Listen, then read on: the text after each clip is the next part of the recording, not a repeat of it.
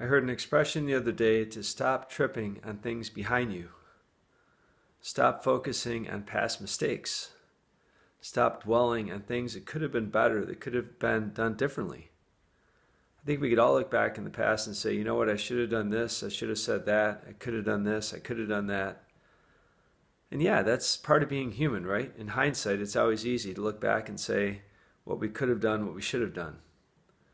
But what matters to God is what we're doing right now, what we're going to do, going forward.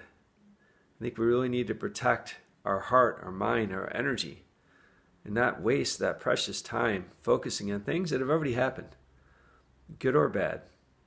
You learn from your mistake and you move on. It sounds easy, but we all have to fight for that. The devil wants us to waste time in the past. God bless you.